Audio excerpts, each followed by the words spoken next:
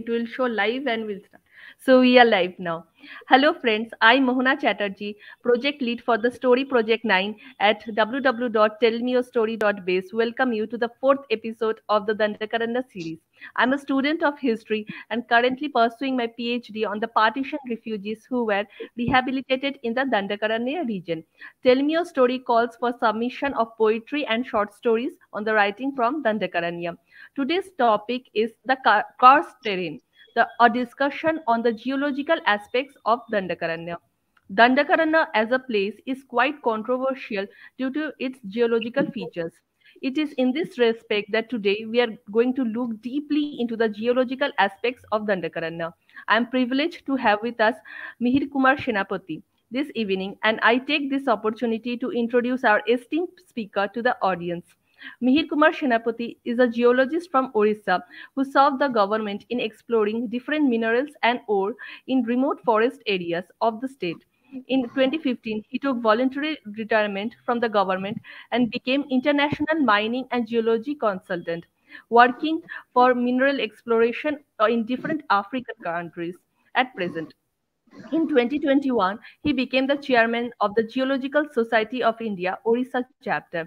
I would now invite Mihir sir to tell something about today's topic. Over to you, sir. Okay. Good evening, everybody. Good evening, Mona. Good evening, You sir. have given me you have chosen a person like me to speak something. I'm not a very good orator. I belong to Odisha. I'm born in 1956. After that, I passed my MSc in geology from Ravansa College, Cuttack. During my childhood, I was having fascination for nature. During my student career, I was going out, crossing the river Mahanadi at that time. The Cuttack is a river locked city, and I was crossing the river. Beyond the river Mahanadi, there was the fertile Mahanadi Valley full of forest and full of wild animals like tiger, deer, and many, many, many more, in which the government of Odisha has located a place and converted it to Nandankanan. You all may be knowing that there is a famous zoo, Nandankanan, near Bhubaneswar. And I Definitely. was having the fascination towards the animals, trees. I started my career in the forest shooting animals, but later I realized that this is not a good thing, killing the simple animals. I left shooting and I took my camera. I went on shooting with my camera. At that time, I was also looking at the stones, what these stones are, how they are helpful to the mankind. So I picked up the subject geology and passed the MSc in 1978, and I joined the state government mining and geology department, served as a geologist. And coincidentally, when I was serving the state government at that time, during 1980, the state was not explored. And we, the geologists, were given a scope to explore the state, what kind of minerals the state is having. And during that time, I traveled a lot I traveled to remotest corner of the state, and I met many tribal people because Odisha was full of forest. Even the today's capital, Bhubaneswar, it was also coming under the Rampur Reserve Forest. So after serving the government, I got the scope to visit the entire state. And coming to this Dandakaranya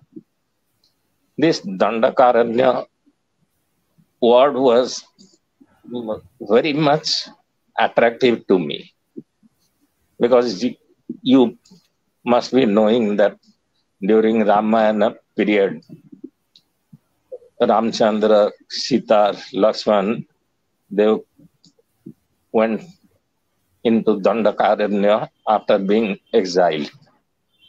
And today's Dandakaranya is covering, I think, 4 states. Part of Maharashtra, part of Chhattisgarh, part of Odisha, and part of Andhra Pradesh.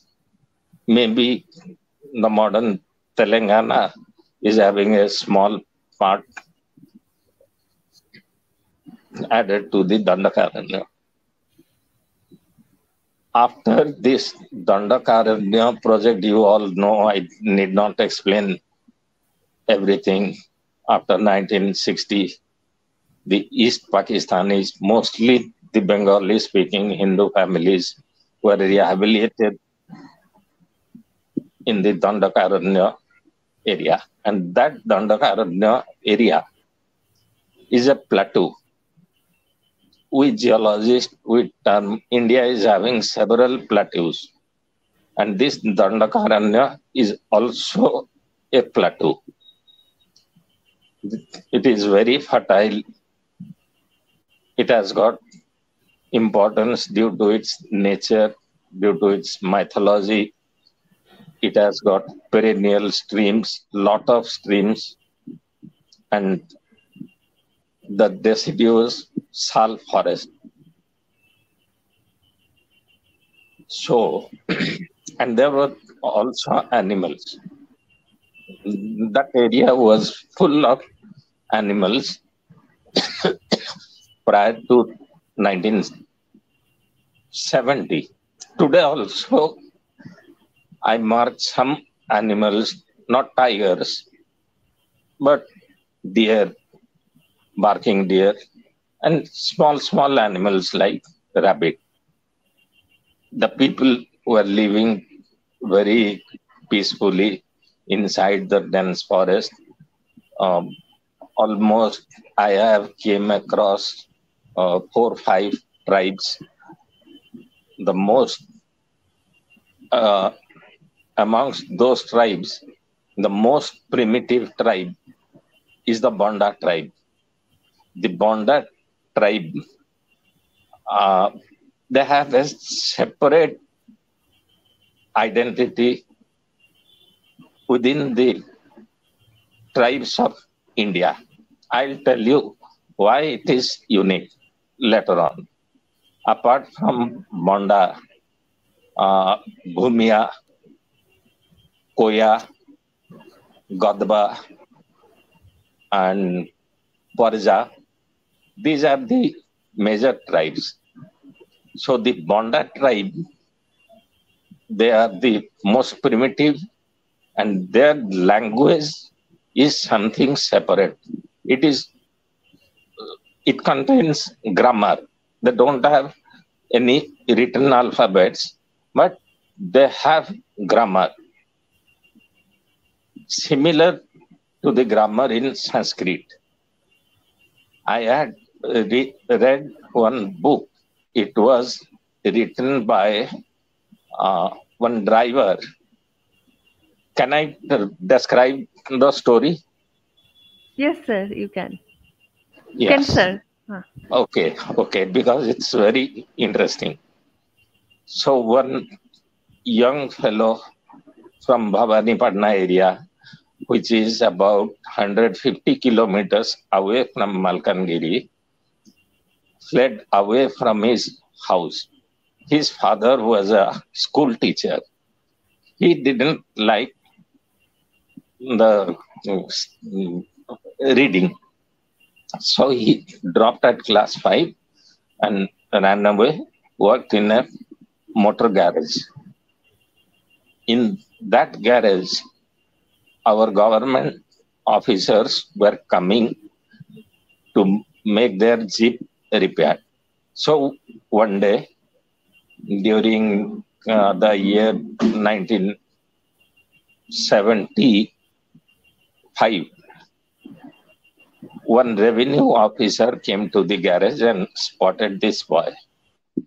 He asked the boy, "Will you come with me to stay in Malkangiri? You are a good boy. You know driving. So if you can join with the government, it will be good for you." Readily, that boy agreed and he joined the government service. At that time, the government has implemented one Bonda Development Authority to develop the Bonda tribe. That Bonda tribe, there are two types of Bondas. On the hill, on the mountain, they are called upper Bondas. They are most primitive and most dangerous, and they never allow outsiders to enter into their area. And the lower Bondas in the slope of the hill, they are peace-loving people. So this Bonda, upper Bonda area was under the project. And this boy, as a driver, he stayed there for 12 years. He became a friend to me when I was working. He was having a habit of writing. He has published 3-4 books on Bonda. He had written one dictionary. That dictionary, one day he presented me. It was named Rem Sham. In Bonda language, Rem means man. Sham means the world. It was a unique dictionary. And later, that fellow was awarded with several awards. And now I don't know he's still alive or not. So he was knowing each and every tribes. After that, I moved to the southern part of the Malkangiri area. The southern part, there is a place, Gobind Pali. I remember one place is Gobind Pali. Around that Gobind Pali, we are having tin deposit, very high quality of tin ore in pegmatite. It is extending into the Bastar region because Bastar region is the adjacent district of Malkangiri. So these They are, all fall under if I go on, Dandakaranya, right? All this sorry? region is all this region is under Dandakaranya, right? Bastar, then Yes, yes, Malkangiri. yes, yes. All these regions belong to. So I'm killing your time. No, So, no, so absolutely there no, are sir. many stories why Malkangiri is not developed. There is a geographical region due to the geographical setting of Malkangiri district. Previously, it was attached to the undivided Koraput, the largest district in the state of Odisha. So very lately, it was given the independence. The you know, two rivers encircle the Malkangiri district. One is Poteru, one is Salemi. So without crossing these two rivers, people cannot go outside. And there was no road connection to Malkangiri.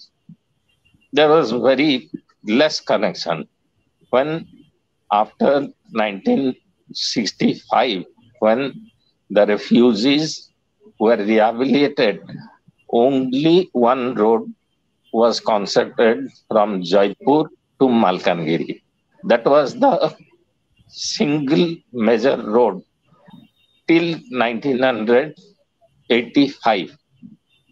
So people were afraid to visit Malkangiri. No road connection, no hotels, nothing. And the climate is also very humid, warm due to luxuriant vegetation. And Malkangiri district was left. And today also it needs attention by the government, by the people, how the people will develop. There are many issues. Only that's due to these reasons, many people became supporter of the Maoists. They became Naxals. They are not Naxals, but the people from Andhra Pradesh, people from Maharashtra, they are coming to Malkangiri and they are provoking these simple people to become Maoists. And when these refugees were settled down, it, um, from the beginning, the refugees were not in a mood to settle down in Malkangiri. Many went away. You know, many went away out of the fear that this place is affected by malaria, mosquito, there are snakes, the land is not fertile, and many more things which are not realistic to me. Only I think the moneyed refugees, they were filtered and they stayed back in West Bengal, Calcutta. And those who were not having enough money, very poor, they only came to Malkangiri and they were compelled to settle in the Malkangiri area. After being settling down, they were given some land, they were given house. I have seen because I first reached Malkangiri area in 1985, and in 85 the refugees had been provided with house, land, everything, and they were but they were not having money with them. In Malkangiri area, there was no industry, no means to earn money.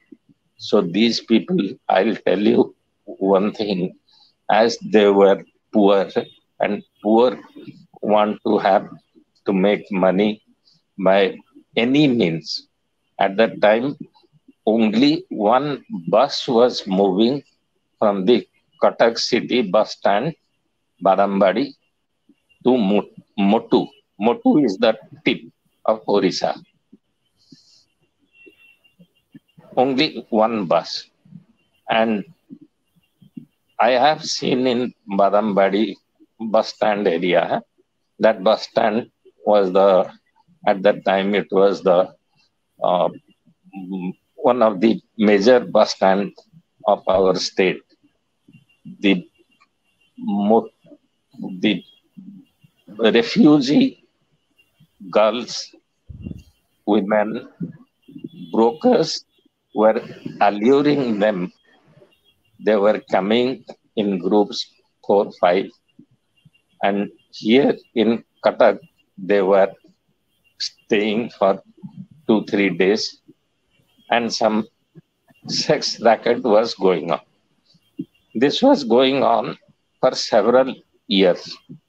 Only for money, they were coming and they were going back. These things I have marked. So, Mona, you ask me some other things. Yes. Otherwise, I'll be going on explaining No, many, no. many things. No, no. Now let's proceed to the question answer section then. Sir, there Okay. is a huge debate that Dandakaranya wasn't the right place for rehabilitating the Bengali refugees, mainly due to its geological aspects. What is your opinion on this matter? Like they have said that it was very unfertile. So what do you think? Was it really the case? No, it was the right spot. From one angle, that spot was chosen because population was less, it was full of forest, and there was the scope of getting water from perennial streams. That's why it was selected. And it was not a wrong decision, it was a right decision. And So many, what about the land, sir? Was it infertile or because many people have said that the land was arid and it could no, not no, no, no, hold no, on no. water? No, no. Some of the lands are infertile because this Dandakaranya area, the Malkangiri part, that part, the rock types are granite. In metamorphic rocks. Yes, sir. Yes, some metamorphic rocks and some are granite. In the granitic terrain, the soil profile will not become thick. So in the granitic patch area, there was no scope to grow trees. Otherwise, you can see in this Dandakaranya area in Malkangiri, there was thick forest growth. If the soil will not be fertile, how can the forest grow? Very luxuriant growth. Absolutely, sir. So it's not true. For some people, that depends upon their luck. Some were provided with good plots and some provided with granitic area. And they were afraid to for a hard labor because at that time no labor were available, neither they were having money with them. They were alluring the tribal people, and the tribal people, they behave like a king. They will never go out and they will never work for others. Okay, so you have like really give a very insightful point. Like you have what we have said that if the soil was really infertile, there would have been no forest as well. This is something really to think about because many people just label the place as very infertile, where no there can't be any agricultural possibilities and all. So like really a very insightful point. So now Yes. let's. Now you go and you see how they are cultivating, how they are Mhm. doing farming, how they are growing plenty of vegetables. So this point is not a valid point. Yes, sir. I have been over there. I have also noticed that like many plantations are over there currently. Yes, I you have have been. agreed. Hmm, hmm, hmm. Okay, sir, now let's move on to the next question. Sir, have you noticed any change in the geology of Dandakaranya over the years? Do you think the acceptance of Dandakaranya as a place has increased over the years, or people are still scared and skeptic about this particular region? Yes, geology cannot change. It is a permanent thing. But through mining activities, we change the topography, physiography through the mining activities. I'll tell you in Malkangiri and it also in Chhattisgarh area also, we have many rich minerals like cassiterite, the tin ore. It is associated with pegmatite rock, and also along with it, the rare earth elements like lithium, and there is good limestone deposit, cement grade limestone in Sunki area, Kotameta area. We have these limestones. Apart from these, at present also mining is going on in over limestone. But over tin, a company had came in 1990, Hamco company from Mumbai. They had established a township in Govindpalli area to extract the tin from the cassiterite tin ore. But due to the Knoxville activities, that company never succeeded and they left the place. Till date, no companies are making venture into those areas out of the fear that noxels may do harm. Also, the noxels are doing many damaging many things. And another thing is, at present, the people are becoming crazy for granite. They are putting granite on the floor, on the wall, and in Malkangiri, in Mottu area, you have seen those MB villages, MB 79, MB 60, like this. So near the Mottu area, there is a village, Peta. That Peta village has got a very good world-class black granite. And people are mining, people are cutting blocks, and that black granite is the most precious granite in India. And they are exporting it to China, Europe, and getting very high price. So through this mining practice, the physiography is changing and people are getting work. At that time, the tribals were the king and they were behaving like a king, and these refugees were the servants. They were cleaning the homes of the tribals and they were serving them. But now it has been reversed. The tribals are the servants to the refugees. You must have was that only the refugees are having two-storied, three-storied building. They are having their shops, everything. But these tribals are still working for them. So the refugees standard has gone up, but the tribal standard are not got down. But it is it it is the same like that it was before. So the physiography is changing due to mining practice.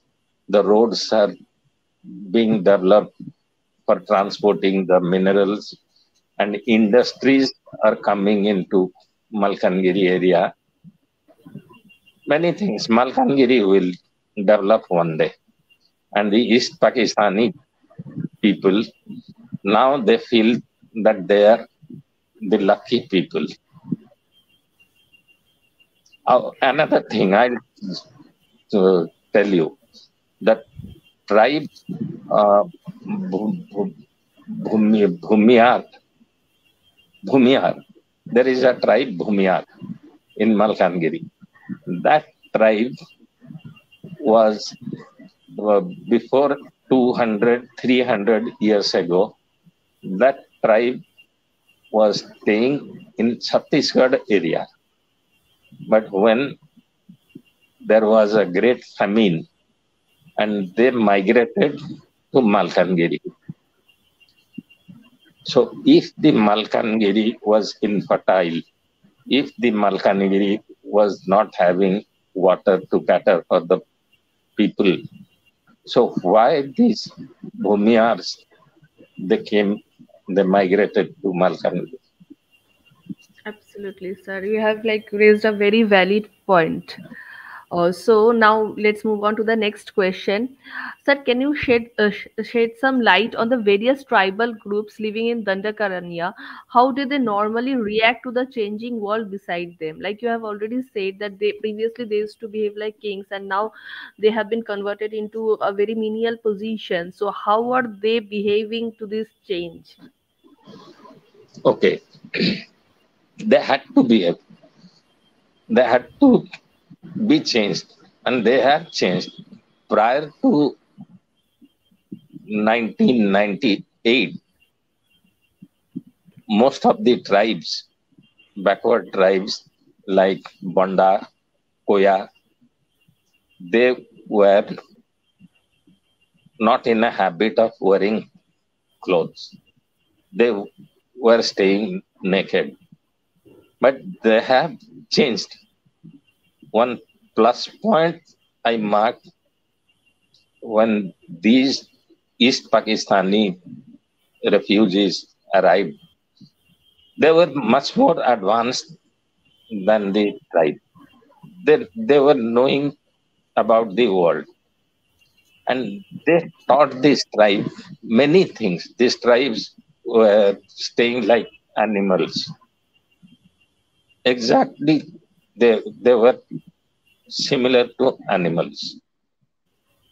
But these refugees that taught these people many things, because language was a barrier, was a great barrier, and there was no treatment, medicine. Neither the government doctors were going into the Malkangiri area. These East Pakistani people, they were having knowledge of homeopathy. I don't know you have marked it or not, because in every model village, there you can mark one or two homeopathy stalls, Yes, sir, I have noticed. and they treated the local tribals with homeopathy. That was a earning for them, and no, they were having no conflict because of less population. The tribals accepted them. The tribal, they never reacted that these people are come from outside. They had never reacted. And now also they are not in a mood to react. Rather, some of the refugees, they are exploiting the tribal. And these tribals, they don't have the knowledge to assess the mm, refugees, that they are treating us like They are exploiting us. And it is a balance. And they are also supporting the refugees. One or two from the refugees have become MLA, minister. So there is no conflict in Malkangiri area. And I think in other parts also, the in Chhattisgarh or Maharashtra, there is no conflict. They have accepted the refugees. Like they haven't treated them as enemies coming from outside. They have treated them as their own, right? The Yes, tribals. yes, yes. Sir, you have worked in various African tribal societies as well. So, in your opinion, what are the similarities and differences between these African tribal societies and the tribals of Dandakaranya? Yes, yes. Similarity is almost 80% because here the people, our tribal people, that they don't wear clothes. They are also the tribal people. They don't wear clothes. Here the tribes, they love rice. They are also the same thing. And coming to the cultural aspect, here also the tribe, they give freedom to the females, women folk. The girl can choose his groom. That is his, that is a liberty. In Africa, the same thing. In Africa, one tribal girl can go on marrying several boys. Will divorce one again, will go for second, third. And here the same thing. No difference. Only the difference is also I have marked the Bonda people. They are also, they are mostly, they are strongly built people. And they are similar to African people. And another thing, the physiological part, our tribes, they grow hair in their head like us. But in African tribes, there they don't have good hair like us. You must have seen they will grow spring like hair. Right, sir. And many things are similar. Africans are more like animals. Here, our tribal people are like animals, but 20% less. They eat everything. In Africa, here they don't eat monkey, don't eat man, human beings. These are In the Africa, they eat man as well. eat everything. Gorilla, chimpanzee, everything that moves, snake, Okay. everything. They are very fond of flesh, meat. Okay. Human as well. They eat human beings as well. Yes, Okay. yes, there are a So, lot of similarity because here it is a forest, there also forest. No difference. If I'll take you blindfolded and I'll drop you in Africa, Triberia, you may say that yes, it is also Dandakaranya. okay. So much is the similarity. Yes, yes. Okay, sir.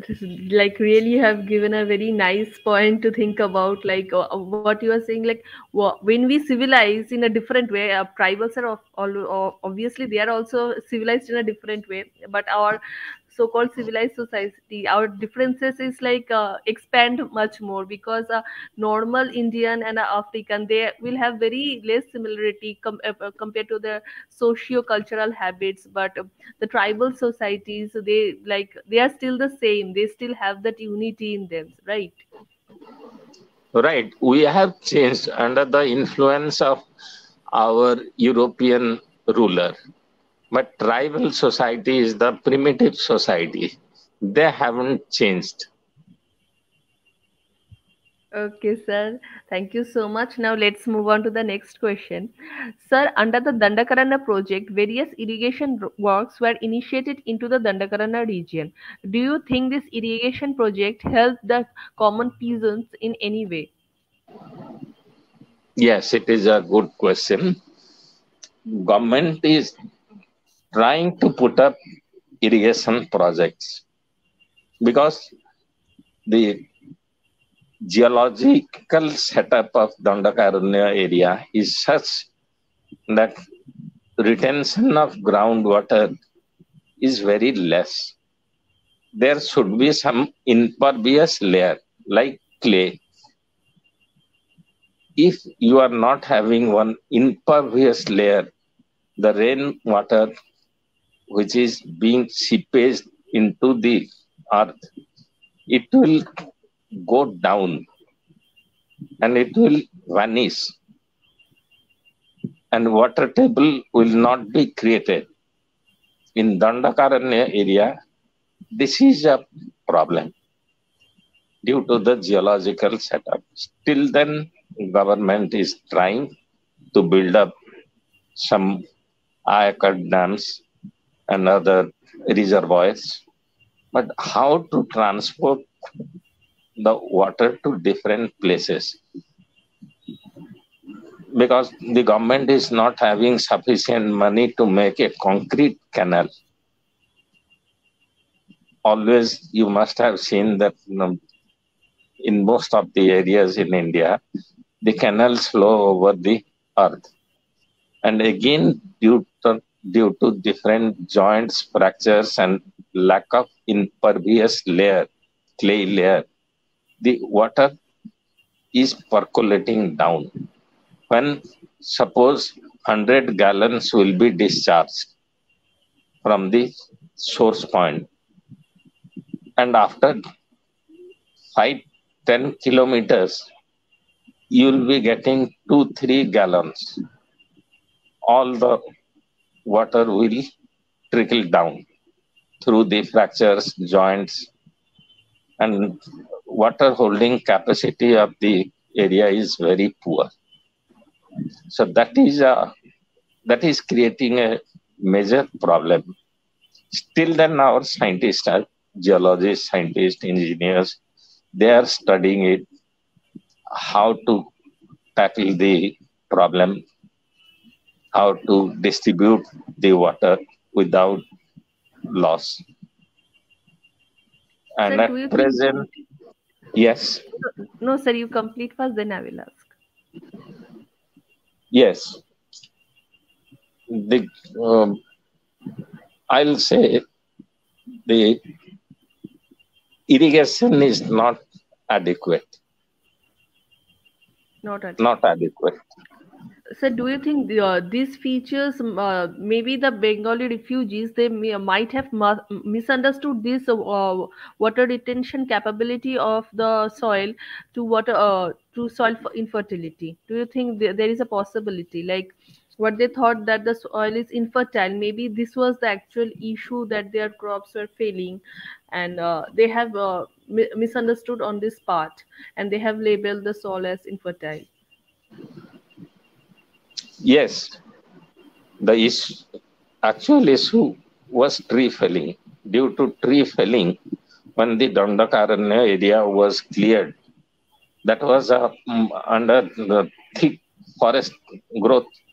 When large forest area was denuded to rehabilitate these people, automatically there was a disbalance in the climatic condition, as well as the soil was deteriorated.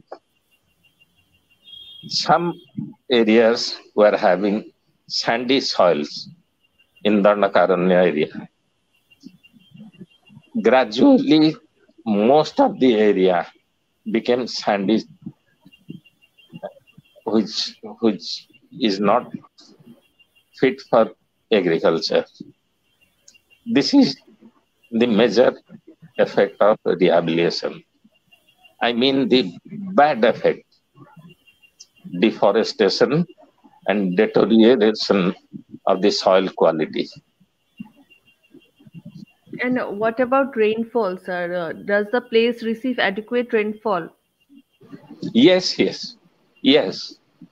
So today they are suffering. You must have seen in the news due to severe rainfall.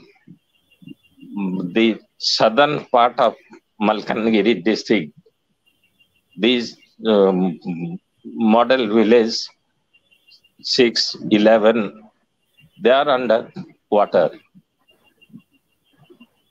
And the Godavari project, Polavaram project of Andhra Pradesh, is creating a major role in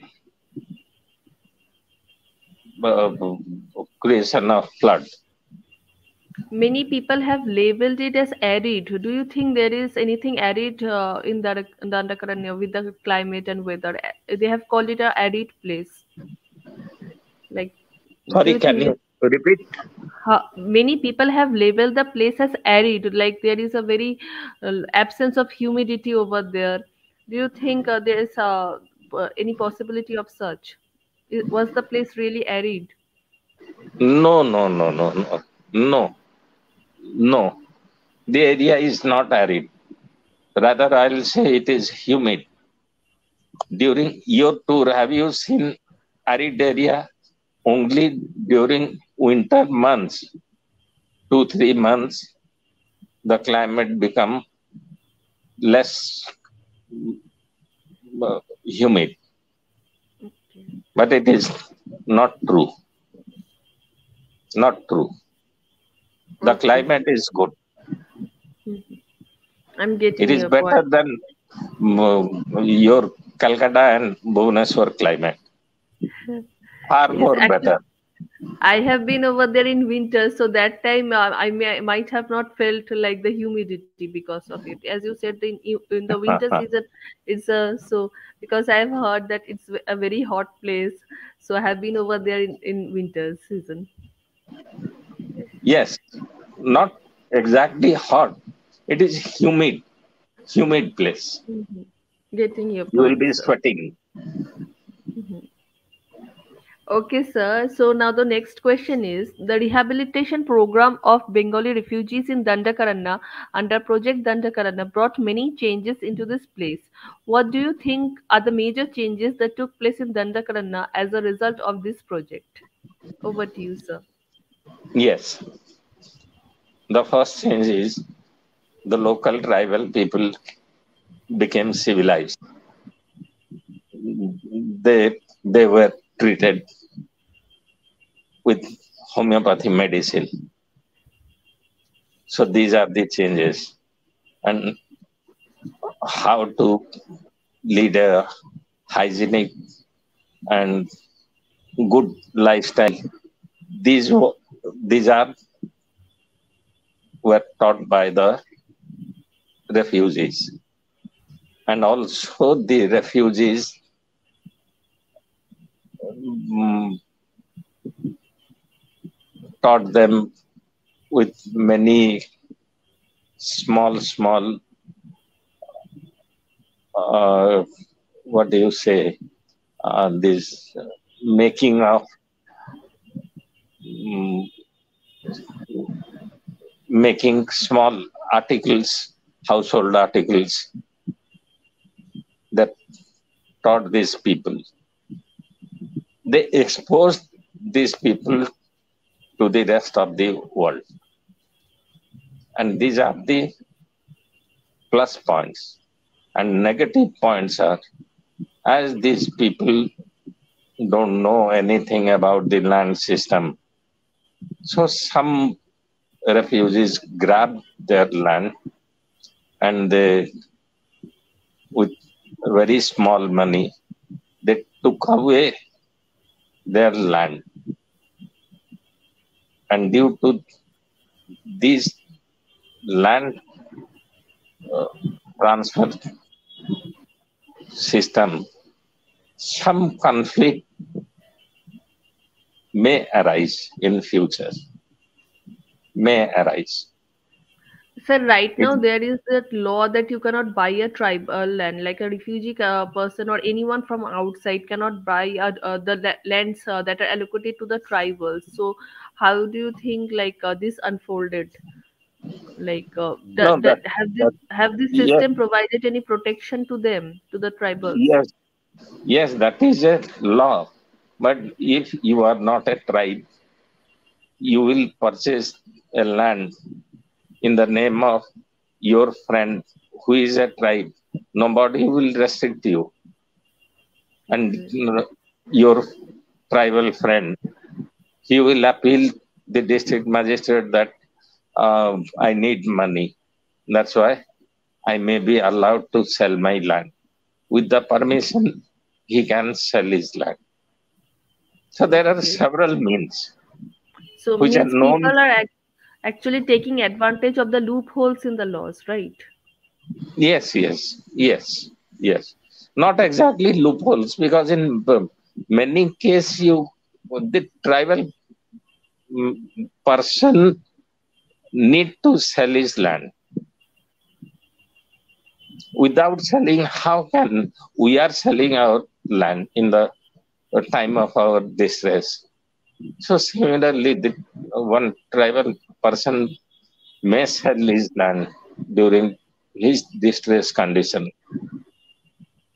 And sir, as there are also many Bengali refugees, and their families are also expanding. So they also need land. Or so, how what is the land ratio that is being allocated for, or reserved for the tribals and that are left as the common lands? Like, are there adequate lands for these Bengali refugees for their expanding families?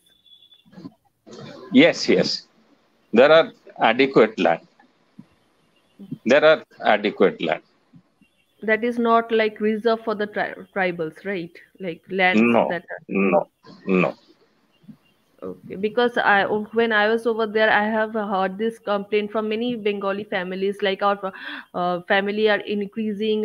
We have two kids now. Our two kids are having four kids, and like this, our whole family is expanding. But there is this issue with us that we cannot go beyond this particular land. So that is a problem they are also facing. So I was thinking about the ratio. Like, are they also like feeling any kind of difficulty to like fit in over there in the limited space that is being allocated to them? Like, what your opinion on this? Mm, over this issue, uh, I cannot give you my opinion because I am not sure about the issue. Okay, sir. No problem. So now let's proceed to the last question of today. Sir, with the rehabilitation of Bengali refugees in Dandakaranya, the question of their cultural conflict with the indigenous tribals also arises. How do you think this tribal refugee relationship unfolded in respect to Dandakaranya? Over to you, sir. Now, there is no conflict between the refugees' cultural habit. The, they never interfere into others. When Did they you ever fought for cultural supremacy? Like, what happened normally is like one person comes from outside, and there are already settled people. They started fighting for to prove that our culture is superior to yours. And tribal people, they also had their own culture, and so does the refugees. So, was there any like conflict? Like they tried to prove to each other that I am the supreme one and you are the subordinate, something like this. no, no, no, no. because as we we observe, our cultural habits are different from the tribal people. Here also, in other parts of Orissa, we are having many tribal people and lot of tribal population, because you know one third of Odisha is dominated by the tribal population. So they practice their habits, and we, the general caste people, we practice our habits, and there is no conflict among the general people and tribal people. It is similar for the refugees. They practice their habits.